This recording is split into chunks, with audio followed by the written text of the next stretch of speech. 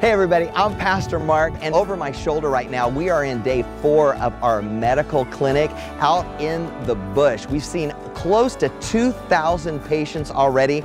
We've got a team back in town. They're doing construction. I've got a team of 25 different pastors, leaders of Gulu, Uganda have come together, United, Methodist, Pentecostal, Anglican, Catholic. They're all coming together under unity to see their nation change. And then we've got a kids camp that has gone to 4 schools and ministered to over 4,000 kids in just 4 days.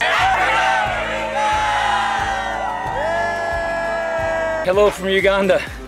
So this is the first of the 2 sets of playgrounds. This is the smaller, I'll go call it the baby playground. It's going to go over right here by the palm tree in this section right here. We're laying it out just to kind of see what it looks like above ground.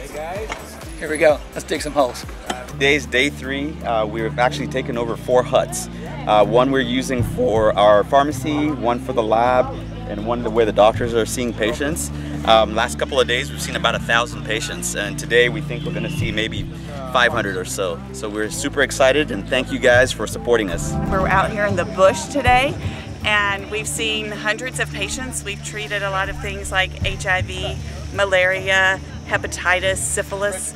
We've seen a lot of those patients, and we are just taking care of them. We have a place where we're giving infusions. There's lots of nurses and doctors, and we just have an amazing team that's taking care of the people here. We are fitting people with reading glasses. We're helping people see better. Today we are at a primary school with ages 6 all the way to 14. We've had over 2,000 kids, and we've been able to do music, puppets, we've danced, we have all kinds of games and activities. Just like back here, we've done a parachute.